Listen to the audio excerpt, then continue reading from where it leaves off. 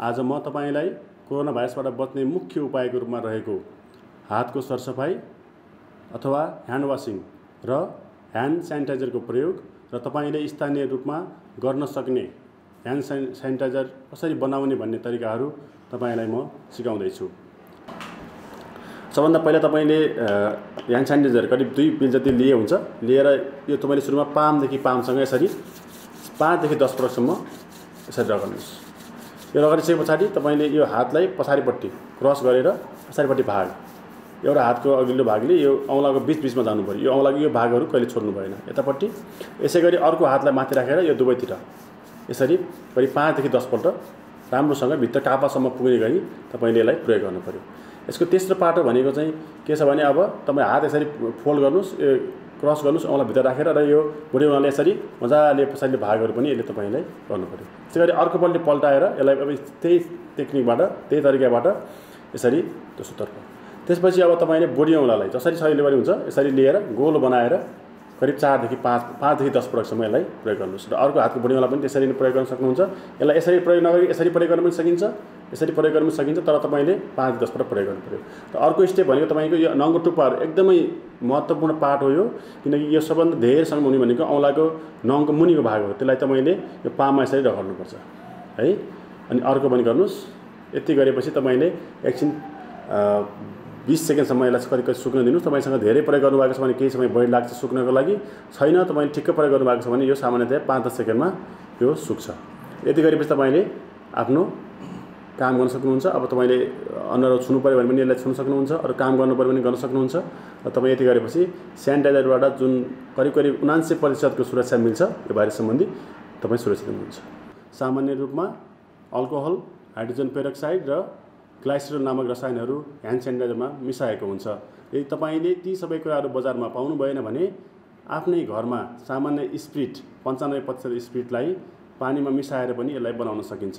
तपाईले सामान्य रूपमा 100 ml 95% स्पिरिट लिएर त्यसमा शुद्ध पानी 20 ml जति राख्नुभयो भने करिब 120 ml को प्रिपरेसन तपाईले आफ्नै घरमा स्थानीय रूपमा बनाउन सक्नुहुन्छ र तपाईलाई त्यसले त्यतिकै मात्रामा सुरक्षित राख्छ जति तपाईले कमर्सियल रूपमा बजारमा पाउने ह्यान्ड सेनिटाइजरले तपाईलाई कोरोना भाइरस विरुद्धको सुरक्षा दिन्छ। हामी तपाईलाई WHO द्वारा रिकमेन्डेड हात धुने विधि सिकाउँदैछौँ। सबभन्दा पहिला तपाईले आफ्नो हात भिजाउनुपर्छ। यो भिजाउनका लागि सामान्य धाराको पानीलाई प्रयोग गर्न सक्नुहुन्छ, सफा पानीलाई। र त्यसपछि तपाईले धारालाई सफा गर्नुपर्छ। धारालाई मजाले सफा गर्नुपर्छ, किनकि पछि धारा बन्द गर्नुपर्छ। धारा बन्द गर्दाखेरि तपाईले यदि हात फोहोरै भएको अवस्था भयो भने फेरि तपाईले सफा गरेको हात धाराको फोहोरले फेरि फोहोर हुन जान्छ। त्यसपछि तपाईले सामान्य साबुन अथवा जेललाई प्रयोग गर्नुहोस्। अगाडि भागलाई साबुन सम्पर्क सबैतिर पर्ने गरी प्रयोग गर्नुहोस्। यसपछि हात अघिल्लो भागलाई मजाले 10 देखि 20 पटक साबुनमा मेच्नुहोस्। तपाईले गन्दै मेचे पनि हुन्छ, काउन्ट गरेर मेच्नुहोस् भन्दा राम्रो हो। तपाईले सामान्य रूपमा 10 देखि 20 पटक चाहिँ यसलाई मेच्नुहोस्। त्यसपछि तपाईको यो हातको अघिल्लो भागले हातको पछिल्लो भागलाई कापामा छिर्ने गरी मजाले फेरि 10 देखि 20 पटक मजाले सफा गर्नुहोस्। अब यसै गरी अर्को हात फेर्नुहोस् र फेरि 10 देखि 20 पटक फेरि यसरी नै सफा गर्नुहोस्।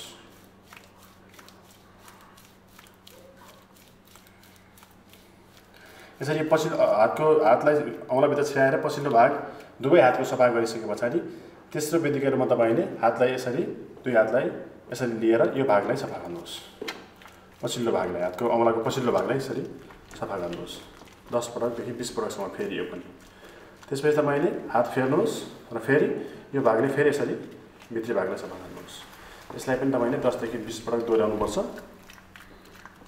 यसरी सफा गरिसके पछाडि अब बुढी औँलालाई यो अर्को हातले लिनुहोस् र मजाले यसरी 10 देखि 20 पटक फेरि बुढी औँला भागलाई सफा गर्नुहोस्। यसरी सफा गरे पनि हुन्छ अथवा यसरी सफा गरे पनि हुन्छ, तपाईलाई जसरी सजिलो हुन्छ। यो देब्रे हात सके पछाडि अब फेरि दाहिने हातको बुढी औँलालाई फेरि त्यसरी नै सफा गर्नुहोस्।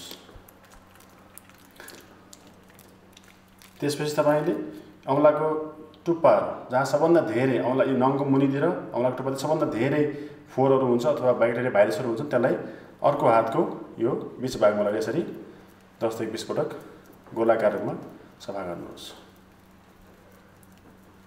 हात फेर्नुहोस्, अर्को हातलाई सफा गर्नुहोस् यसरी नै।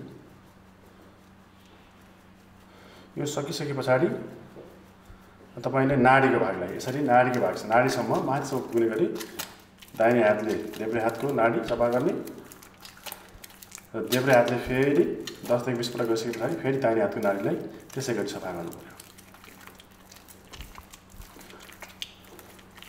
अब धारा खोलिसके पछाडि अब यो भइसके पछाडि धारा खोल्नुहोस् र यसलाई 15 देखि 20 सेकेन्डसम्म मजाले धुनुपर्छ।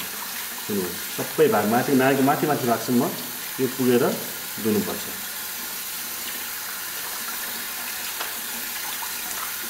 15 देखि 20 सेकेन्डसम्म मजाले धुनुपर्छ। यो धोइसके पछाडि तपाईँले अब यो धोएको सफा भएको हातलाई फेरि धारा बन्द प्रयोग गर्नुभयो भने यो फेरि हात पुगाउनुहुन्छ। त्यसैले एउटा हातमा सामुन्नेमा पानी लिनुहोस्, यो हातले बन्द गर्नुहोस् र फेरि यो हातलाई यसरी धोइदिनुहोस्। हात धोइसके पछाडि तपाईँ जहिले पनि हातको टुप्पातिरबाट फेदतिरसम्म जाने गरी यसलाई उभाना गर्नुहोस्। सफा गर्नुसाथ तपाईँले उभाना गर्नुहोस् र यसै गरी अर्को साइडबाट हातको टुप्पातिरबाट सफा गर्दै यसरी हातलाई उभाना गर्नुहोस्।